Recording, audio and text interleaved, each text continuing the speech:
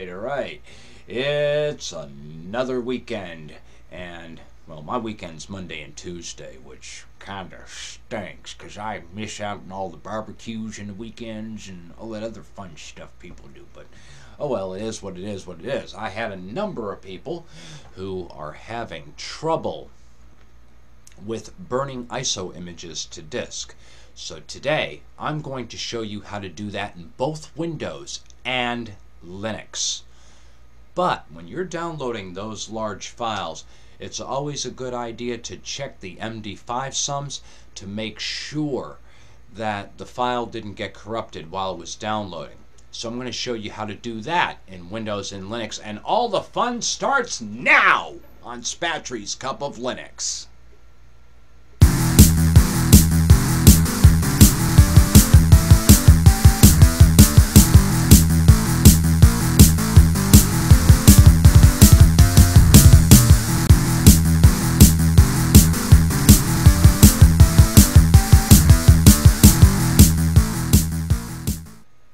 Alright.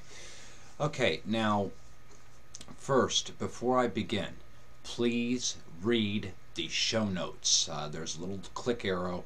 If you can't see everything that I have listed there, there will be links to all of the important applications that you're going to need in Windows to do what I'm going to demonstrate here.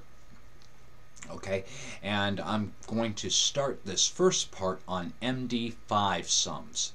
The reason you want to check the MD5 Sums on any file large files that you're downloading is because you want to ensure that the integrity is okay on them.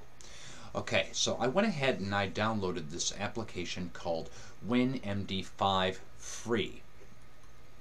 Alright, and all I have to do is just go ahead and extract that file.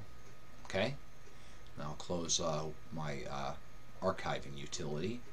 Okay, and then when I went on Linux Mint's website, I captured the MD5 sum for the ISO image that I downloaded. I'm going to right click and copy this, and then I'm going to right click and paste it here after I clear all this out. Right, and then I'm going to browse to my backup drive. And I'm going to select the Linux Mint 12 GNOME DVD 64-bit. I'm going to be doing a review on this this weekend, by the way. Okay, so let's open that up. It's going to generate the MD5 sum. And it'll take a moment to do that.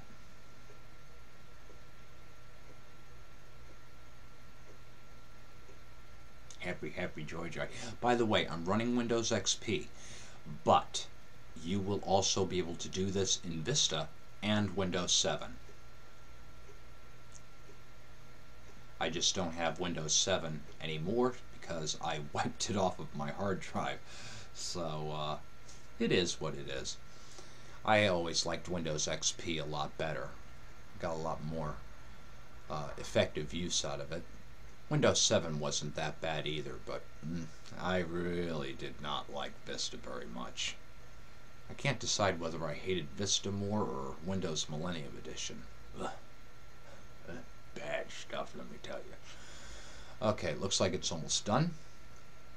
Okay, now we press verify, and you will see that these values both matched. This is a perfectly good file for burning. Okay, now let's go ahead and do this in Linux. I'm going to go ahead and open up a terminal. Alright, and I'm going to change directory to documents because that's where I have the file stored. And remember, it is case sensitive, so if you type it in lowercase letters, you're not going to get the folder. Okay, and then I'm going to list the files in the directory. I'm just going to type in ls. Okay, and then you can see I have a folder, I have this item, and then I have some other things in here. I just want to copy this. So I'm just going to highlight it, right click, and copy. Now, in the next line below, I'm going to type MD5 sum space, right click and paste, and then press enter. It will take a moment, but it won't take as long as it did in Windows to do the MD5 sum. And as you can see here, let me move this over so I can take a closer look at this. You will see that we have a match.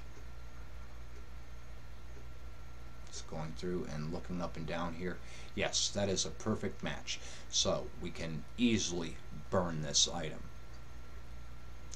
Okay, let's go back into Windows, because I know a lot of you Windows users who want to try out Linux will need to burn this to a disk. Now, let's go ahead and find our disk burning software.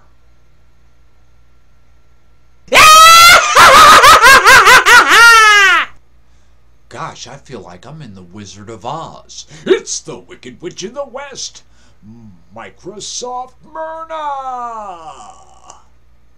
Windows doesn't come with DVD software pre-installed! Myrna, you wench, are you feeling a little thirsty? I'm melting! Oh, what a world, what a world, what a world! Okay, now that we've got that out of the way, why don't we install a really good disk burner? Now, this is bar none my favorite disk burner that I've used in Windows XP and Windows 7. There's a link in the show notes for this, and it's called All Free Disk Burner. So let's go ahead and install that now. The link is in the show notes, of course. Okay, I do not want the search bar and all that other spyware. Well, actually, it isn't spyware, but it actually looks like that would be something useful, but nah, I don't need it. Alright, so just select next, and, well, we can add a desktop shortcut. Alright, and then we'll install it.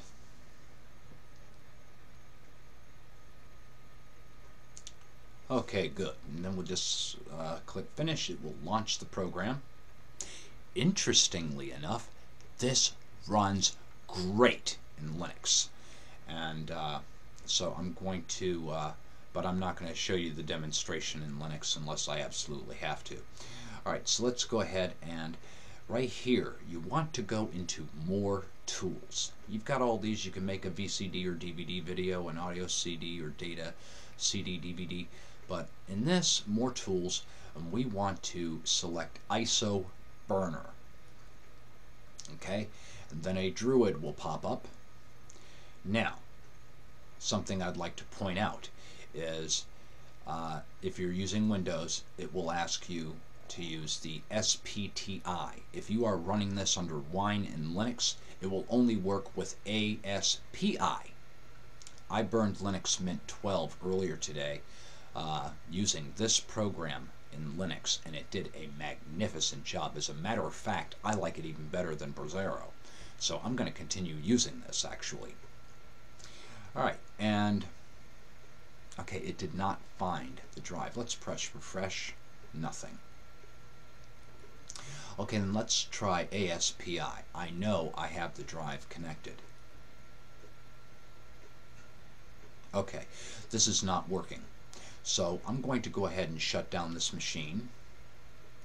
But I am going to simulate this program running just as though it was in Windows. I believe this is an issue with the VirtualBox driver. Actually, I tried this earlier and it crashed Windows. So let me go ahead and power off the machine here. And I'll go ahead and load it up here in Linux. Okay, so let's make pretend that this is running in Windows, because it's not working in the VirtualBox, that's for sure. Go into more tools, ISO burner. Okay, and then you'll press next.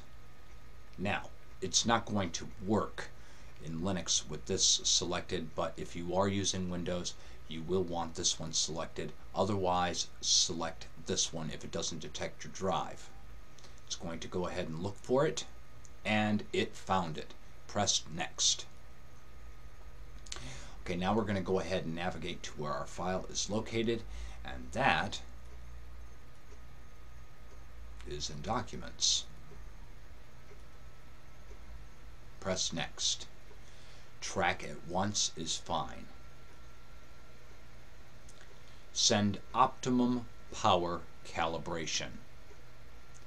And then in burning speed, you should always select the lowest speed. My experience has shown that when you select a lower speed, you're going to get a better burn. It does take longer, but the thing is, I've had problems burning at the fastest speed possible, and especially when data is critical, you really want to make sure you have a good burn and a good lasting disk. So I always go with the slowest speed possible.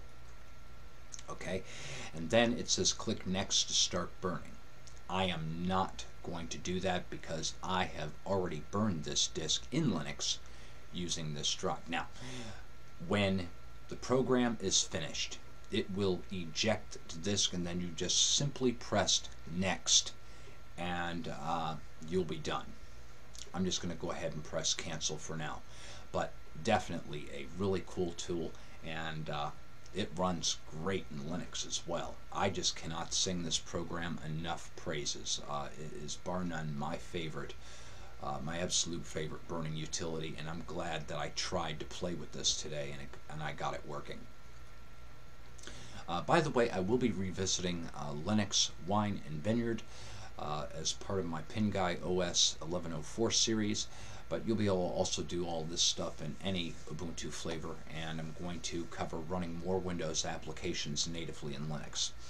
Okay, enough of digression now. Let's go ahead and open up Brasero, or any Linux-based disk burning utility will be fine. There's K3B, there's Brasero, and there are a number of them. Okay, and basically when you open up Brasero, you will have an option to burn image. So you select that, you select the disk image that you want to use. I've done that here. Okay, now before you click burn, hit properties. Okay, and make sure you select the slowest speed for your DVD, and then of course use burn proof. It is the same thing as we did in the other program for optimum disk calibration. Okay, once you have those selected, press close. Then just simply press burn. Now, my only caveat with Brasero is sometimes when it finishes burning, it cannot eject the disk, whereas all free disk burner just works without fail. But after you press burn, when it's done, it will notify you that it is completed, that you may have to eject the disk manually. Well, that's all there is to burning an ISO image to DVD. If you thought this was useful, please hit like and subscribe. Please tell your friends about Spatry's Cup of Linux.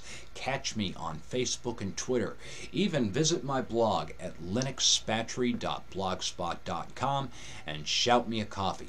I have a ton of more videos headed your way. We're going to share a few laughs, and it's going to be a lot of fun. Thank you for watching, and we'll see you next time.